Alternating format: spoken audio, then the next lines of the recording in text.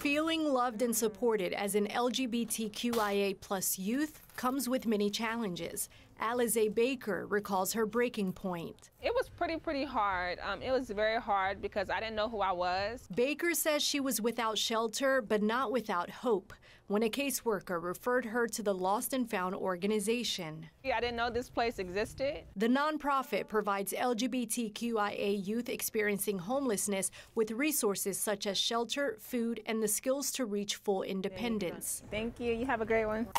Baker works at the organization's thrift store, where proceeds are used to support homeless youth. I'm so thankful that, I put on this uniform with pride. I'm so thankful that I'm able to get up every day and I'm able to come to work. Finding a village of support can come in different ways. For Princess Jawan Durbin, help came through mentorship. Within, my journey in becoming a youth activist and a youth leader, I really had to learn how, one, to advocate for myself, and then to also teach other young people on how to advocate for themselves. His mentor, Cedric Pulliam, is a global public health and LGBT rights advocate who believes allyship and support can be life-saving. I think it's important that you have a tribe in a village no matter where you are.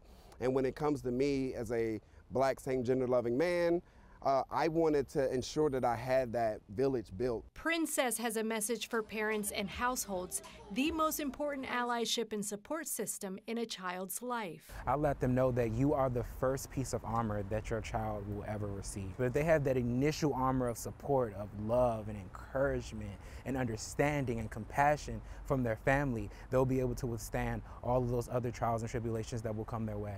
Alize Baker found her armor of support at Lost and Found, and now she gives back to help others. Well, the sense of community is so much bigger than what I thought that it would be. Down from the older generation to the younger generation, it's been a sense of allies that are coming together. When someone says love is love, what does that mean to you? Love is love. Basically, it's just the meaning that you're loving the pure person that you love. Love is love, and love is gentle, love is kind, love is patient. Naima Abdullahi, 11 Alive News.